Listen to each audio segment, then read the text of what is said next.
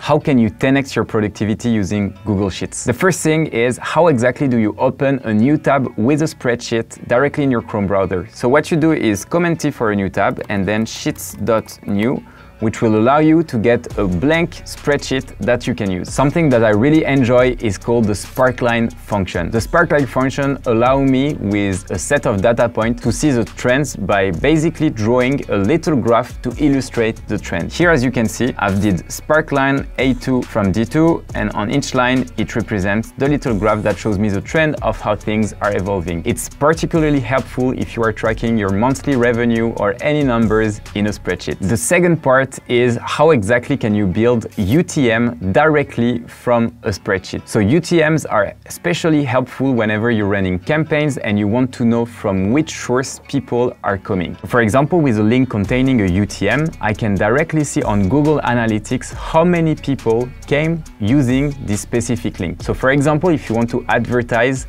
a specific feature of your product in different things like a Facebook community, your stories on Instagram. So let's say I'm launching a book and I want to know which source is bringing me the most traffic. I'm gonna create 3 different links with a UTM that I will be able to analyze later on Google Analytics how many people came from each link. So here, for example, I can use Instagram, my mom, or communities. The medium would then be the stories on Instagram, word of mouth for my mom, or simply Facebook with the Facebook communities. Here, as you can see, all the links are already pre-made thanks to this function. So I'm concatenating the first step, which is the URL. I'm then adding the word UTM source equal and then the value in the column B, then the UTM medium and the value in the column C, then the UTM campaign and the value in the column D, and then the UTM content and the value in the column E. You can add as many parameters as you like in the UTM, but you generate the links in a blink of an eye.